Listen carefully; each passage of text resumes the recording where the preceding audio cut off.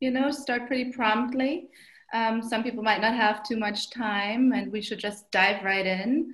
I would just like to say welcome, everybody. Thank you for joining us today on our first installment of the Artist Talk series that we just really began this month. And we're happy to have Marcy Rosenblat as our first artist to talk about her work, share her ideas, and kind of invite us into her studio virtually via Zoom. I would recommend that everybody keep themselves muted. We would like to invite questions and comments throughout the talk. The easiest way to do this is to type Q for question or C for comment into the comment field. Amanda, who's going to be the mastermind of our Zoom talk here and keep check on questions, will then let us know and invite people to comment or question throughout. We're trying to make this as engaged as possible. This is not a lecture, it's a conversation. They can hear me talk, but. And we would like to start a little bit by looking at a slideshow that we prepared of Marcy's work. And Amanda, maybe you can start rolling it. Will do. Mm-hmm. And then we dive into some questions. You can't hear Marcy talking. I can't hear anything, no. I don't know what. Something wrong, yeah. Okay. That's the chat. Yeah, tell them. We're starting by looking at some works on paper. These are all from 2020, or primarily from 2020. And we came to Marcy really in the course of this past year because we were looking for artists who were working on a cohesive body of work during this very difficult time. And we met her through our drawing challenge and then started a conversation. What do you mean? Now we're working ourselves through the canvases. These are paintings. Can everybody hear me? Yeah, now. Okay. Marcy, most importantly, can you hear me? Let me interrupt. So Jeff, Jeff. I haven't been speaking. That's why you can't hear me. Okay. And as long as you can hear Stephanie, you're fine. And you guys should probably mute. Everyone should mute until the end because it picks up. Yeah. We pick up noise. Thanks. Hi, guys. Thanks for coming. Hey, Marcy. Hey. I have one problem. My screen is showing the captions, but the images themselves are sort of cropped. They're towards the top. Is there something in my viewing window that is making that happen? Is anyone else having that issue with the cropping? Do you see on top a little bracket that says view options? Yes. If you click on that, it will give you the option to decrease the window. Maybe it's because of your screen size, but you can customize it. Okay, because I had made it to fit the window. Yeah. Make it a little smaller and then you should be fine. Okay, thank you. And I'm sorry to interrupt. No, please. We want you to see the images.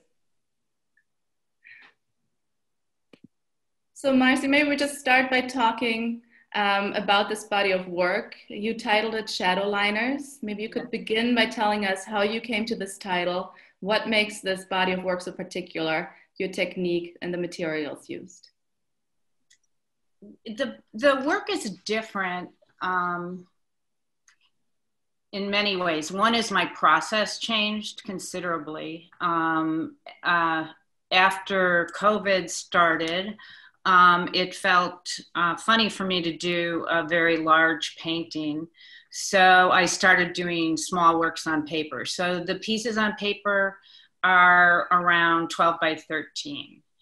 And my feeling was if I continued to do work that size, that would be fine with me. But after about 25 of them or so, I just had the need to do these larger. And I've never had this happen before, but I literally wanted to do this specific work larger. So actually this is kind of telling, or I don't know if it's fair, but I employed my daughter-in-law and my niece to choose from my work which painting to paint. So I was trying to get rid of all of my confliction and anxiety during a time that was just filled with that kind of angst. And so they chose the first one, which is actually, Stephanie, the one that you were drawn to. So you can thank them for that. So my process has been, I work directly from the work on paper. They change a lot as I make them larger, but the other piece of it that works for me and is enjoyable is, my background was working from observation. So the point at which I'm working from the work on paper, I feel as if I'm going back to that, and then it switches again to abstraction. So there's a nice back and forth in the process. Maybe we can even go back a little further, since lace is such a particular component of these works. How did you start working with that? How did you find lace as a material to use in your work, in the works on paper and in the paintings? It actually started, in a way, it started after 9/11, because I had been doing abstract paintings. I painted figuratively for 15 years, but then became abstract right before my son was born. And so I'd been painting abstractly for quite a while. And after 9/11, it was another crisis sort of moment where I doubted painting, and I decided collage might be a better way to go. So at that point, I was actually, I was collaging images onto painting. And I can even recall at one point I had a painting and I actually put a veil over it. So I had the material right there and I was using it. And then I started to collect things that I would find, because once you start collaging, there's unlimited possibilities. But that didn't, I actually don't like unlimited possibilities. I'm rather reductive. So I thought I just want to do this through paint. And the last thing that happened was I pressed a paper towel into some paint, and quite by accident, I saw print, and I fell in love. And I thought that it did what I always had been doing in my paintings, but it did it more directly. So all of my abstract work has a certain amount of veiling or something hidden. There's even my figurative work had a narrative where there was a little voyeuristic quality to the figures. And so this covered the painting, and it also revealed the color underneath. And that's how it started. I moved to lace because I wanted a larger pattern. It was a formal decision. It was not about the allusion to a female practice or homemaking or domesticity.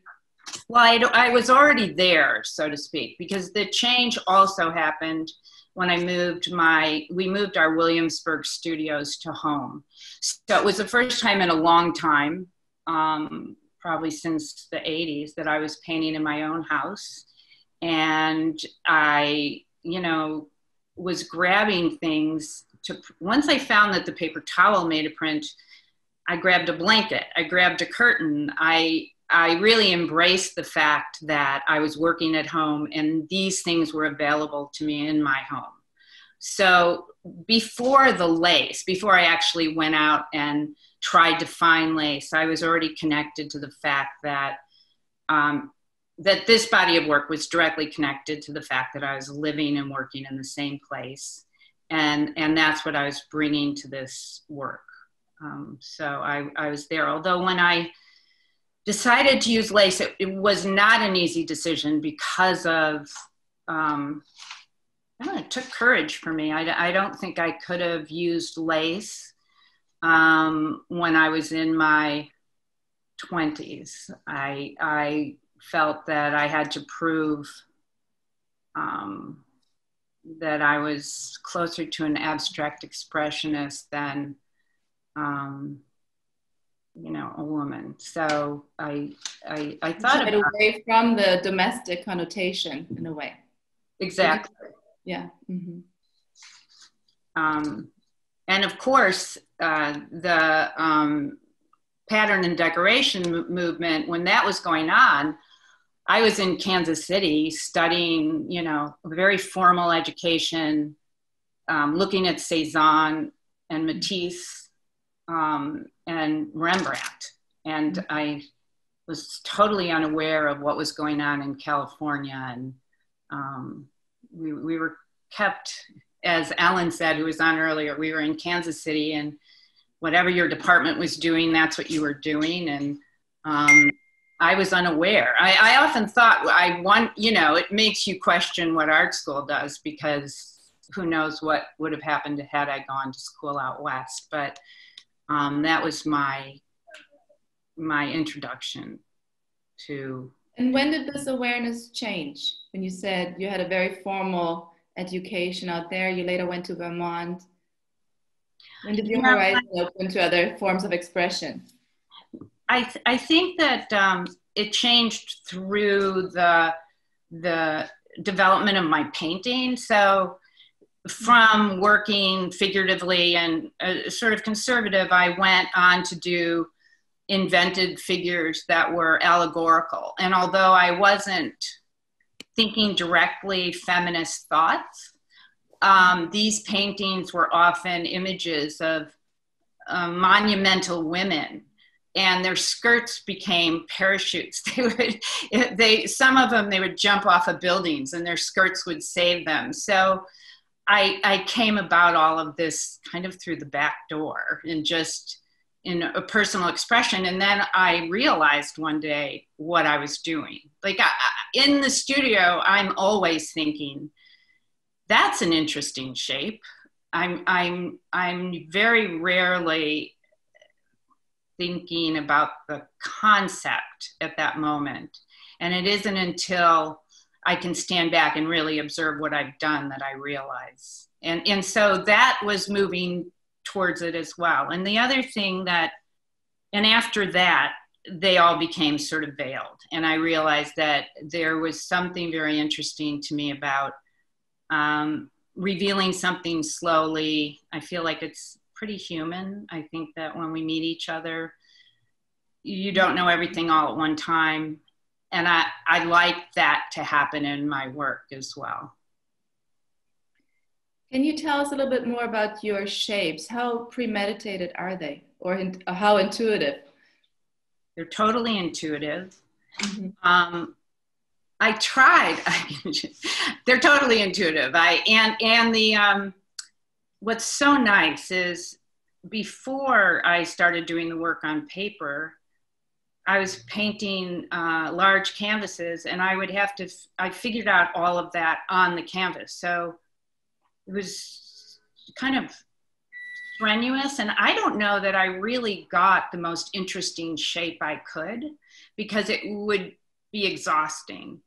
And what I realized is for me, it's been a real breakthrough that I have something in front of me that I can see the whole thing at one time, and I can do anything I want and push any direction I want.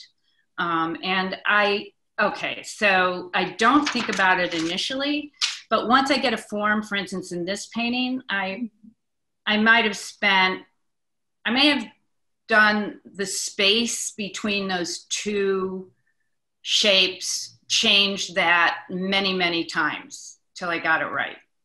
So I can take like a very small area. Mm-hmm. Once the whole thing's out there and it's intuitive, then I sort of look at it and I want to make sure it's really saying what I want it to say. And often at times it has to do with the relationship of the shapes. You used that word narrative a little bit earlier. Are you referring to having kind of a narrative storyline in your mind when you are creating shapes? Because we're not looking at figurative work. No. No. Even though there's allusions to the figure, or some shapes have a kind of a, like a figurative gestalt. You know, at times there might be a torso or there might be a shoulder, but it's abstracted nevertheless.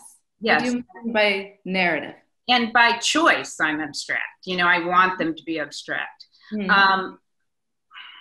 I think the narrative, it really comes from the lace over it, you know, not exactly knowing how this painting, how it happened. There's mystery to it. And I think it's not really a narrative as much as, you know, if I feel one of my larger paintings is successful, it's because there's a certain amount of content.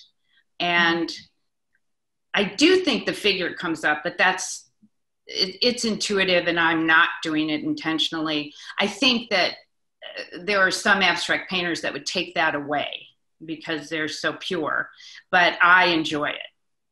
And then I might tweak it even. Did that answer your question? Yes, it does. Okay. You're veiling it, but that's the theme, right? Maybe just for now that we have a nicely sized group here, to talk about what step comes first.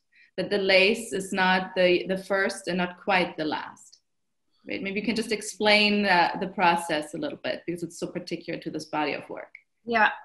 Well, actually, the first thing that happens is I make my own paint, which is also really important to this work because I'm mixing pigment with a very matte silica medium.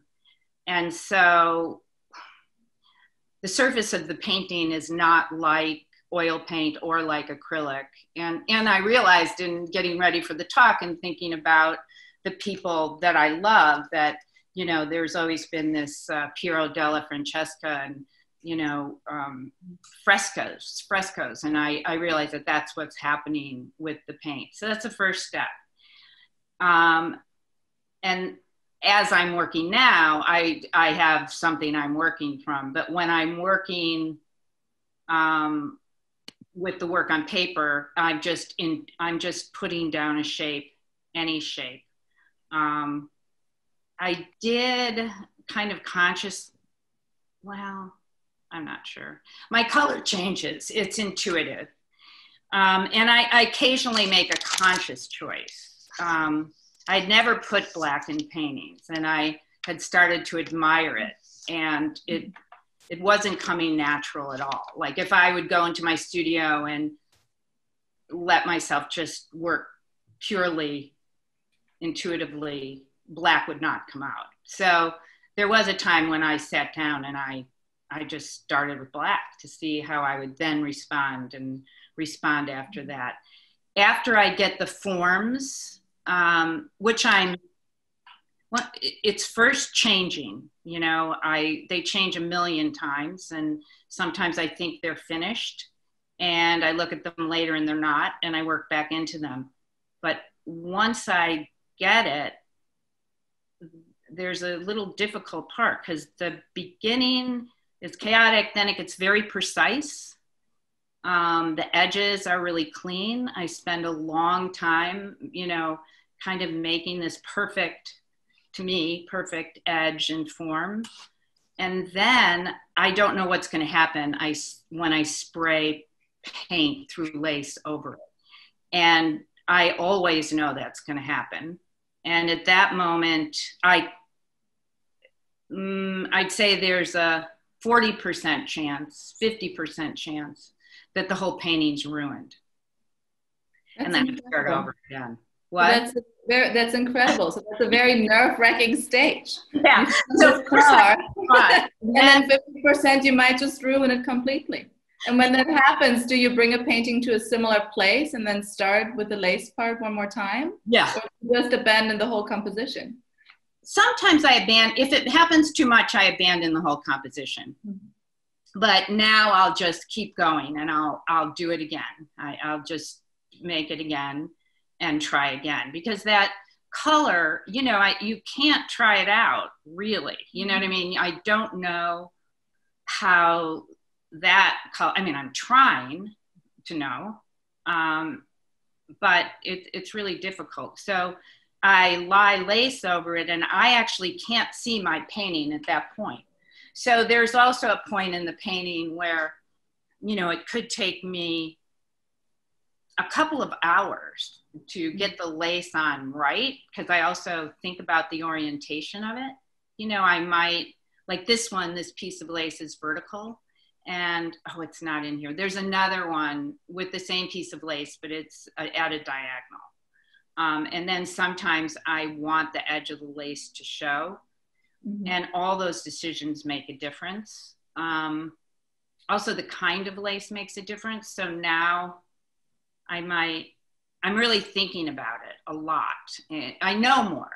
So I know if there's big shapes, what might happen, but I can never be sure. And that's painting blind at that point. Like the painting's covered, I can't see what's underneath. I make my own spray paint, and I spray, and then I pick it up, and it's either a disaster or magic. That's sort of, you know, there's not a lot of in between for me with that part, just that portion. Seems to me that there's a lot of ritual involved in the making of these works, and maybe it kind of relates to what you said earlier. You don't like open-ended decisions in a way that sounds like you established your own set of rules or your own skeleton of working. And can you talk a little bit about how important that is to have a certain structure for you personally as an artist? I think it's enormously important. It's why, I mean, it's one of the reasons why I didn't continue with collage. And it's one of the reasons why I love paint, because you're starting out with absolutely nothing. It's very limited, really. You know, I can easily work on a body. How can I explain this? The way a series works is I have the limitation of what I'm doing, and I love within that all the different variables that can happen. So I'm always feeling there's unlimited possibilities. And so it's really important for me to stay sane, that I keep things simple. And I almost always have something that is a structure that I need to adhere to. Like there was a time I used brushes, and there was a time when I just did anything I wanted. And then I just got sick of, I don't know. I got tired of it. I didn't want to see what I had in mind. That's another part of it, is I like to get something from the painting itself. So if it has a certain set of rules, then it's kind of not all up to me, which brings us back to the lace. There's chance. So there's sort of control, and then there's chance. And I like that there's that opportunity that I'm not making the decision at that point. Do you see a relation between your work, this body of work, and photography? Yes. Yeah, I do. Can you talk about that? And the first conscious contemplation, or do you see yourself in dialogue with maybe a particular artist, movement, or genre? Well, I mean, I think in terms of photography, I can't think of a photographer offhand, but I love photography. I mean, I actually learned a lot from I take pictures. I'm not at all a professional photographer, and I do what everybody else does with my iPhone. But when I got an iPhone, I started photographing tarps and construction netting, and any kind of construction site, because I just loved the way things looked draped. And through that, I found, it was sort of reinforcing what I was doing at the time. That was the beginning of the change. But also what comes to mind is Ross Bleckner's paintings, his early paintings when he was addressing AIDS, and then the dome paintings are very photographic and illusionistic and full of light. And those things are important to me too. But when I look at painting, I mean, I really like Marcia Hafif and Carrie Moyer. As a young artist named Alice Tippett, who's not photographic at all, but implies the figure, and Gary Steffen, because he has an implied sort of, almost an implied narrative. You feel that there's an object there. Amanda, maybe we can look at the work called In Disguise, the latest work that Marcy shared with us. And Marcy, maybe we can talk about this in particular. Might be nice to discuss one example. It's a painting that you just shared with us in this past week. Right, I just finished. Completed recently, which is just a fantastic piece, I think. Thank you. And maybe you can tell us a little bit about this, maybe starting first with something as obvious as color. How did you bring these colors about? You know, not easily. I don't know what to say. This was one, I have a small one of it, and I mean, that I worked from. And you mean a work on paper? Yes, yes. And I did it larger and didn't like it at all. And sort of, some of the people that I talked to did, so they suggested I just turn it around and forget about it, which is, so I wouldn't ruin it. They liked it, but I didn't forget about it, and I worked back into it. And I just kept mixing till it felt right. I mean, if I'm working directly, that's what's going on. So what I kept from the original painting, which was also in the work on paper, was the right side where you see the more triangular or square pattern. And I left that, and then I redid all the rest. And it took, like, I had that shape, that black shape, but I kept moving it. Like, I would move it a little bit to the left, and then I would fill it out a little bit. I would move it higher. And it didn't seem right for a very long time. And I had the gray, and then at the end I had that pink, which it was different. It was placed differently, but I kept changing them. And then I thought, well, maybe if the background is darker, it will work. The last thing I did was I took the gray and I worked the gray inside the big black shape, and a lighter gray on the other gray shape. And I just thought, okay, that's it.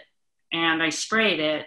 And when I took the lace off of it, I realized I had made a masked painting. So, you know, it just, I don't know, it's both reassuring and kind of, you know, maybe I think it happens to artists all the time, that what's going on in your life comes out in your work. And, you know, I guess this would be my question, like, is the painting really better now, or does it just relate to what's going on? But I was pretty excited that happened. And yeah, I feel good about this painting. It feels a little darker than the other ones.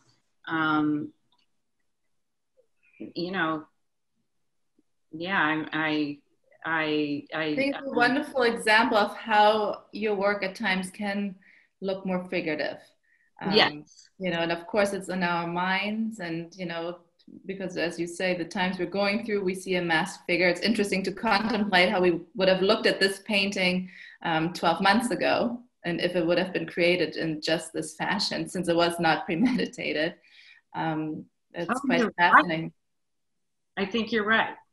I don't think it would have occurred to us, but I'm not sure. That's a really great thought. And it will be interesting to see how you look at this painting in 10, 15 years. Yeah. You know, as a time capsule. I do, you know, there's something about abstraction that doesn't, well, most abstraction doesn't seem to situate itself in time, I think. And I think it's exciting if it does. And you know, if this does that, then I would be happy. I would like to take the opportunity to invite everyone and anyone to make comments or ask questions. You can either let us know in the chat by saying Q for question or C for comment, or if you would rather just have us read out a question, we're happy to do that as well. I think earlier there was a question about the type of lace, and you addressed that a little bit, but maybe you can talk about where you find that some of these pieces, as you mentioned, are historic pieces. Are you searching in particular places or for particular kinds of lace, culturally, for example? You know, the pattern, is it really just about the pattern? It's more about the pattern, although I love that there's other references now, you know what I mean, like culturally. I like that it crosses over into other cultures, but I'm really looking at it in a formal way where, you know, I know that sometimes a painting needs to have a really big shape and then very fine shapes, or I want it to be fine all the way through. So I'm always looking, and I can only use them for a certain amount of time. And I get them often at thrift stores. There was no tradition in my family, so none of it's from my grandmother. Although people have sent me lace. A friend just sent me a whole box because she had moved into her childhood home. And so sometimes it comes in the form of a gift. How many times can you use the pieces you have? I mean, do they themselves become a part of a vocabulary? Do they reappear in several paintings, for example? Yes, they do. In fact, this one is a lace I was using in my previous body of work when I was using commercial spray paint. And when I used commercial spray paint, they got very brittle, and you know, maybe you could use it 10 times and it would be too brittle to use. And I actually revived it somehow. I'm getting a little desperate because I haven't been out, you know, I haven't gone to a thrift store or, you know, had the opportunity to get more. And so I just thought I saved them. And you have to save them carefully. I mean, it is very ritualistic. Like I can't fold them because they'll break, so they have to be hung.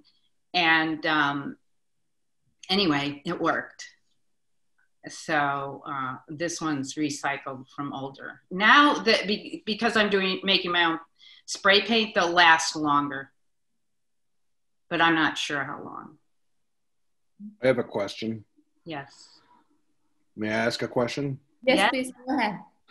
Okay, so I heard what you were saying about the use of the veils, as a element to represent hiding or like translucency or opacity.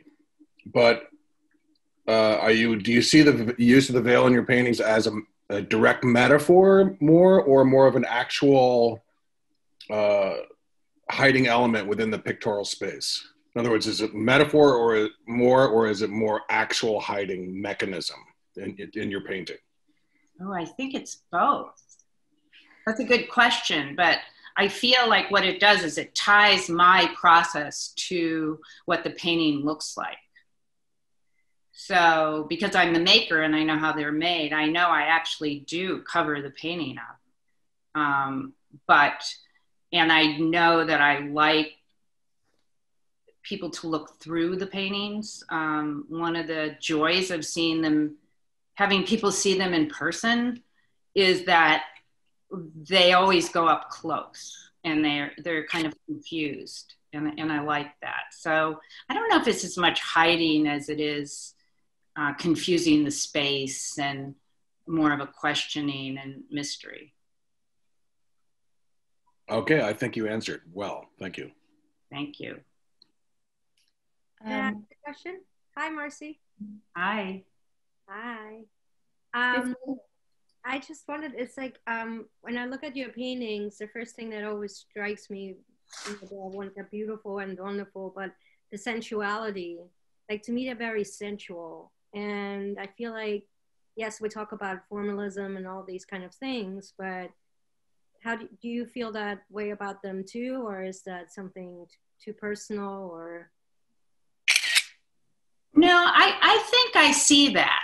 And there's a couple things that can happen in my paintings. I think that sometimes they look sensual and I welcome that. It's a human experience that I'd love for that to come through in my paintings for somebody. And then one time I had a studio visit and someone said, there's something creepy about your paintings. And I thought, wow, that's great. You know, so anything that, I don't know, anything that one would feel, if I can provoke a feeling, I'm happy. Although not intentionally, I'm not, you know, it's true while I'm painting, I'm not consciously there. I really do let myself go. And so I do see these things only after the fact. No, I think that what makes them so special, that the sensuality is not forced, they're just there. And I know how long we've been working with this, and it's just incredibly beautiful. And, you know, so thank you. The other thing about that is that I'm kind of interested in the fact that if it's sensuality, it seems to be female. And so I find that an interesting thing to explore. Like, is there,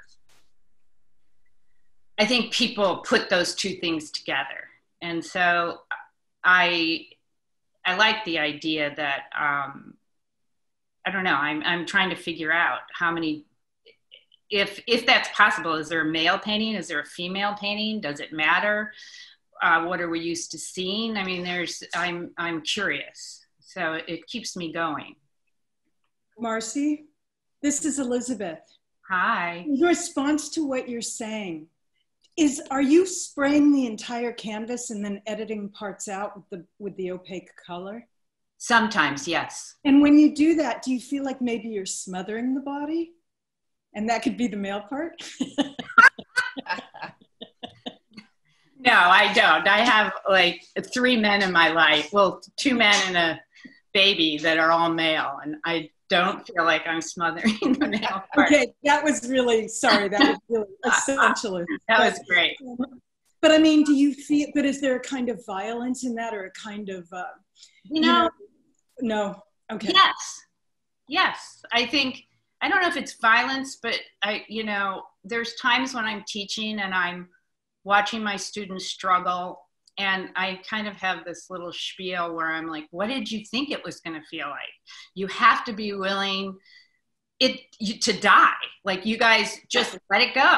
And so I do have this feeling that you have to be able to abandon and wreck it in order to get further.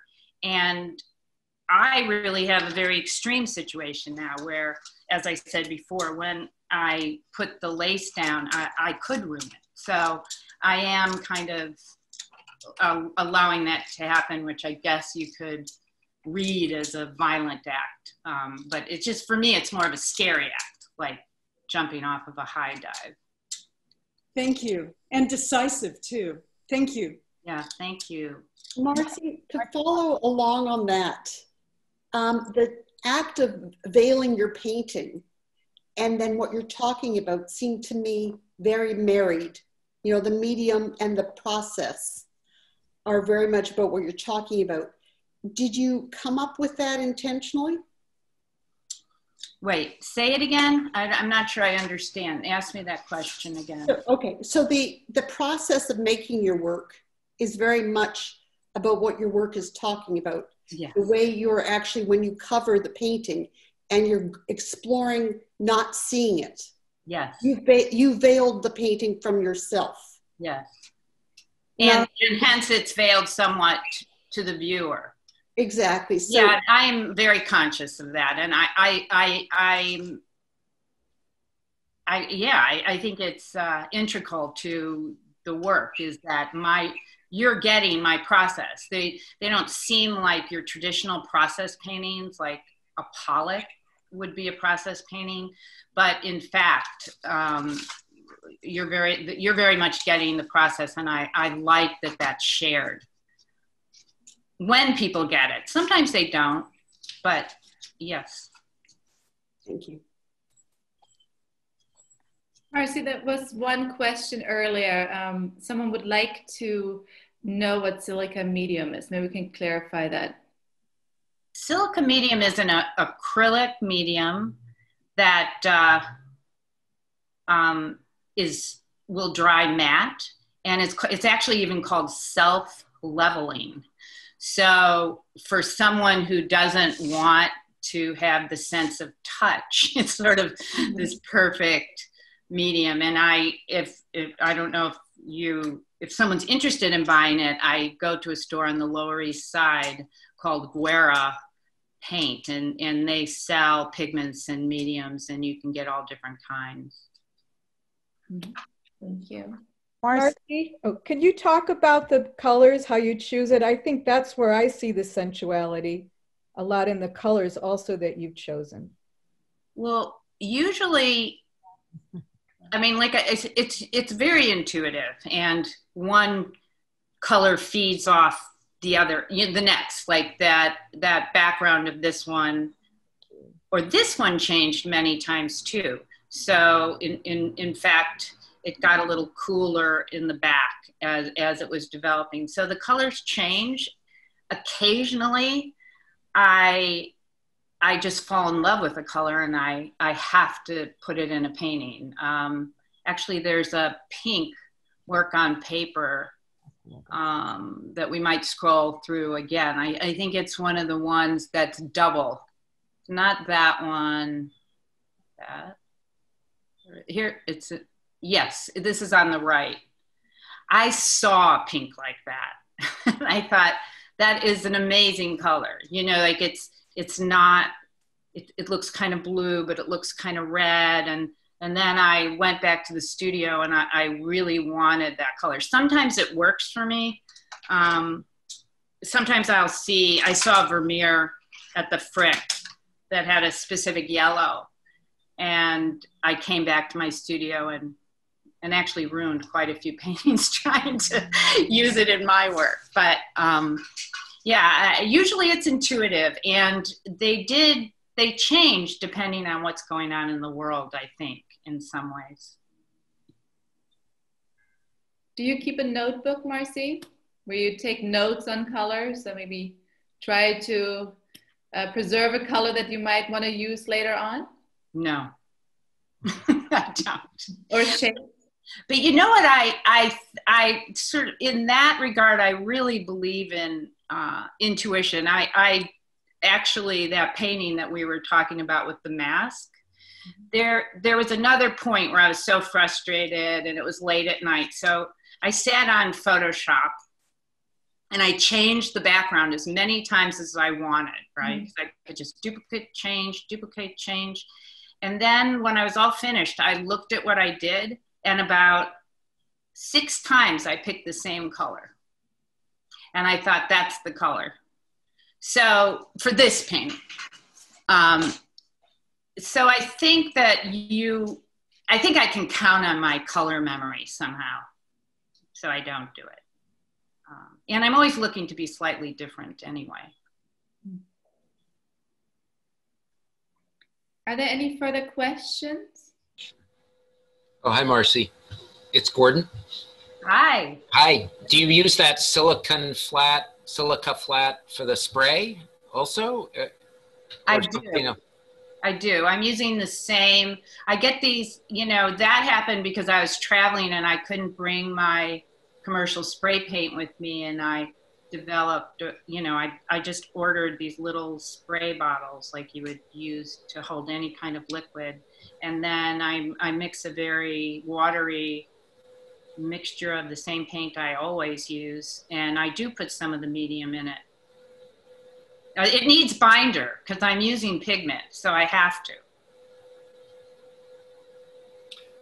Yeah, Gara paint is really a great answer for acrylics. Yeah, right? Yeah, for sure.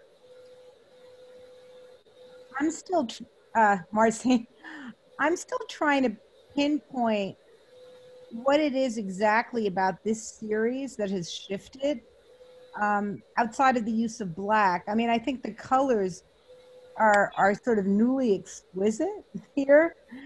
And it's almost as if you've managed to bring all your goodies together in a strange way, you know, and they are more muted, definitely. And do you think that's, I mean, you've used black before, but it was more that you had black paintings rather than you incorporated the black in this way. Yeah, I had a couple black paintings, but I never incorporated black. Well, black I pushed on myself. Yeah, I know you said that. So they are different because I feel like since I think doing these small pieces has totally allowed me to come up with a variety of shapes that I wouldn't have come up with any other way. And so I'm really able to do something that probably comes from years of observation and anything I've ever painted. And I'm using my hand again. So since previously I wasn't using my hand, I've also had periods in which I just poured the paint and recognized what it was doing and even moved the canvas in order to get the paint to make a shape. So I am using my hand when I do the small ones, and I feel like that's the major change. I feel like both in the sort of slight figurative suggestions and in your handwork, you do both in a way that, you know, makes more sense than beforehand. You know, that has a rightness that sort of came together this time. I don't know if it's just from experience or because the color makes more sense with the whole thing. But it's interesting to sort of bring something back, but then do it differently or know how to, you know, use it. Yeah. Marcy, there's the question about the passage of time, whether that's a part of your contemplation or how it feeds into your process or your work. I'm not sure. I mean, I can think of time in terms of the way one looks at a painting, but I'm not sure. Is that the question? I mean, I don't want these to be fast. Mm-hmm. So. I can read you the question, okay. Or maybe it's coming from Cheryl. Maybe you can explain further what you had in mind, if you're comfortable, Cheryl. She's still here. Maybe no. Maybe the passage of time and in terms of the different stages you go through in your process. Well, that's interesting because it's the metaphor. My impression is that it probably goes in that direction. Oh, she's saying she does not have a mic, so she cannot clarify. Sorry, but maybe Cheryl, you'll type a little bit more. Yeah, I don't misrepresent your question. It seems like a great question. Yeah, it does. So it seems like there's something about the open-ended process of the way you paint, as you know, it incorporates surprises and inquiry and improvisation. And I think in a way, that's what allows the layers to take shape over time in a way that it would never happen that way all at once. Even though it feels instantaneous, it becomes kind of layered and filmic. And in order to do that, it seems necessary that the paintings are not predetermined. You know, they sort of take shape like entities, open-ended or filmic, or just kind of like, there's something about potential trains of thought or like lyrical contemplation or something is all part of this work.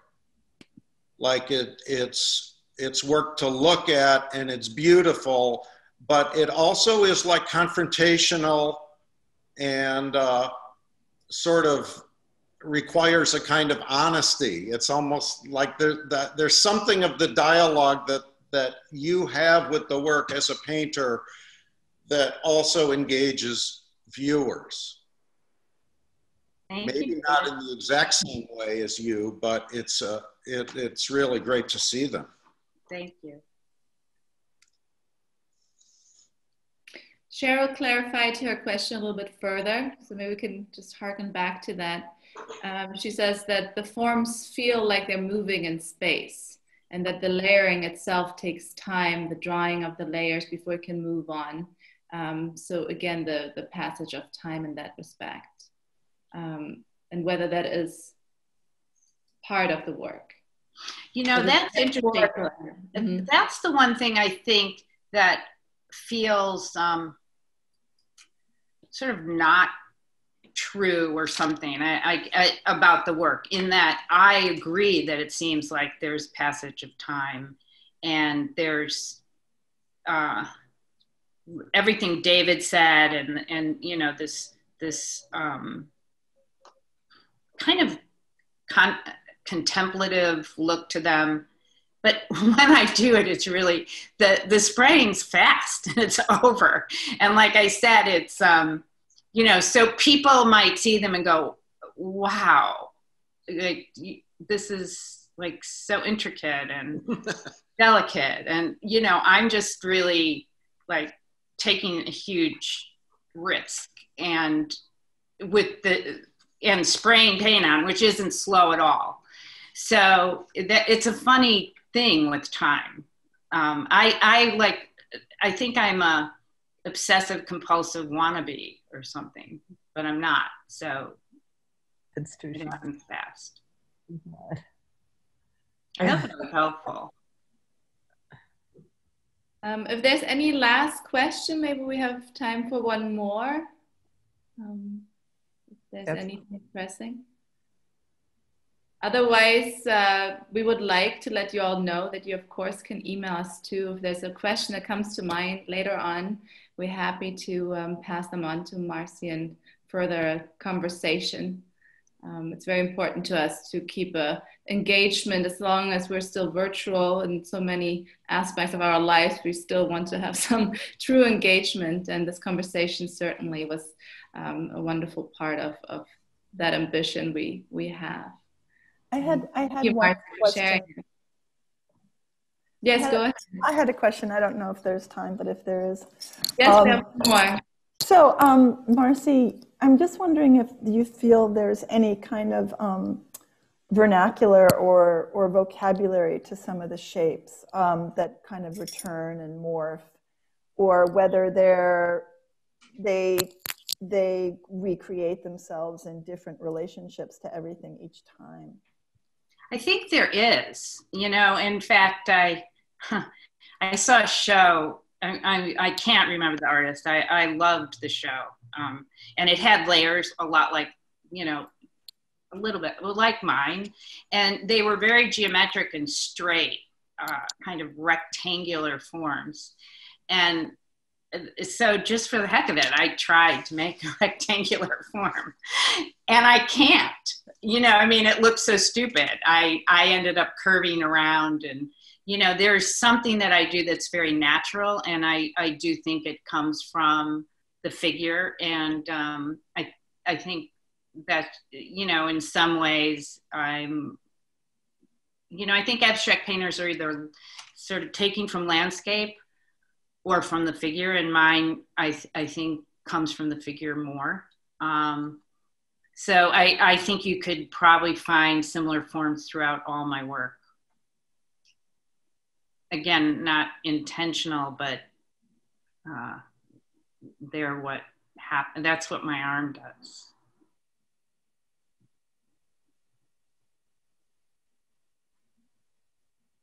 Well, thank you, Marcy. Thank you for sharing with us so openly. Thank you, Stephanie. So well spoken. Thank you.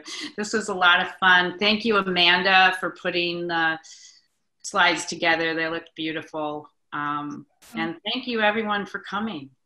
Yes. Have a wonderful afternoon, evening, or late morning. I'm going to celebrate now. Yeah. Thank you. Bye. Bye, everyone. Bye. Thank you. Bye. Bye. Bye. Bye. Bye-bye. Hi, Marcy, from your old friend. No, it's not. Okay. Bye-bye. Bye, Marcy. We're not showing. That's great. Okay. It's not muted. It says